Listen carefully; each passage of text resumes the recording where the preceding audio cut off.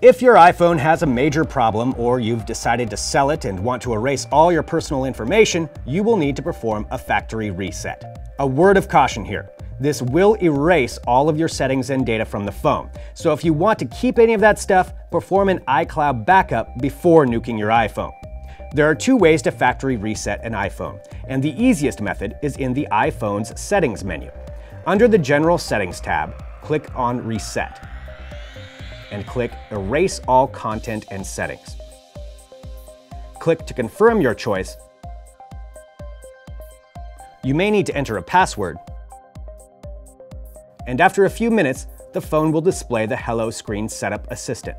Option 2 is through iTunes on your computer. Connect your phone and open iTunes. Click on the phone to get the summary dialog box.